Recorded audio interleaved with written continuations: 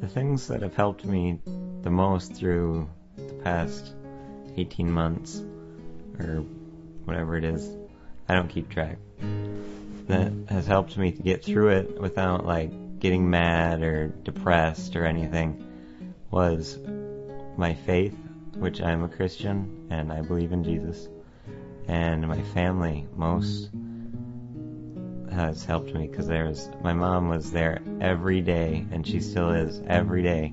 She's never gone away or said this is too much, I need to leave, or anything. She's been there at my side every day, and she always just, if I felt bad or started crying, and because you have those days, even if you're positive, she'd hold me and tell me it's okay.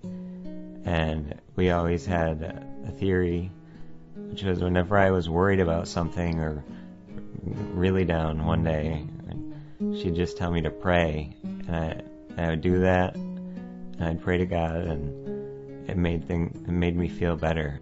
I wasn't worried anymore, and I was just calm, and it felt good. And I realized eventually that there's no point in getting mad or depressed if you get cancer. You're still going to have to go through what you're doing, so why not have a good attitude about it? I don't remember the date, but I remember I was 11 and I just accepted Jesus into my heart, and I don't know, ever since then it's just a calm feeling that I always have.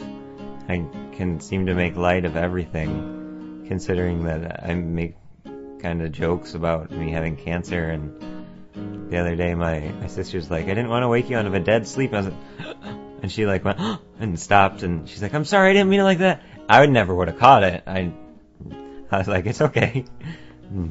Just making light of it, and I just had a calm feeling. Even now, I know death is coming, but that doesn't scare me at all.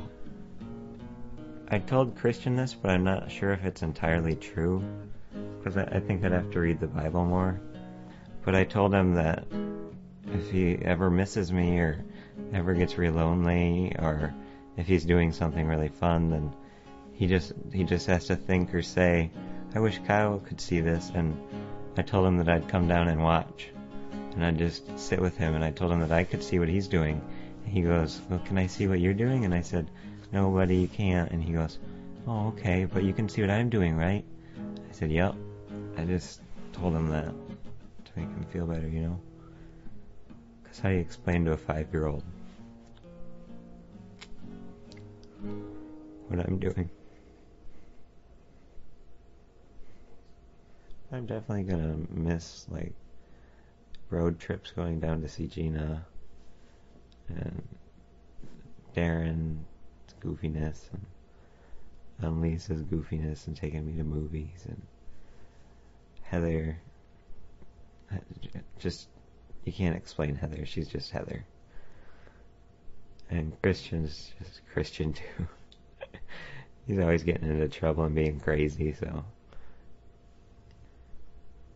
I'll miss going to deer camp, because that was the one thing that was me and my dad, just me and him. I don't really have that hard of a time. It's probably as hard as they do, because I know where I'm going, that I can still see them, and I'm going to be up there, and I know that I'm going to get to go meet Jesus, but they're still going to have to be here on earth and suffer the pain and losses like this. I mean, I'm their little brother or older brother, and I'm my mom's son and my dad's son. That's got to be hard.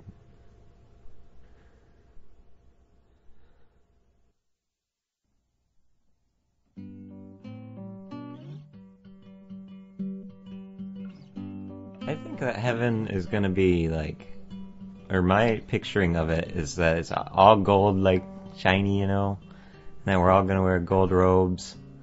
And we'll just walk around and we'll know everybody up there without even being introduced. The thing that I look forward to is shaking his hand. Just like going up to Jesus and you see the hole in his hand and just like shaking it, and you're like in awe. You're like, that's Jesus. What am I supposed to do? You feel probably awkward, but I kind of picture him like putting his other hand on your shoulder and saying, "It's okay, my child. It's calm."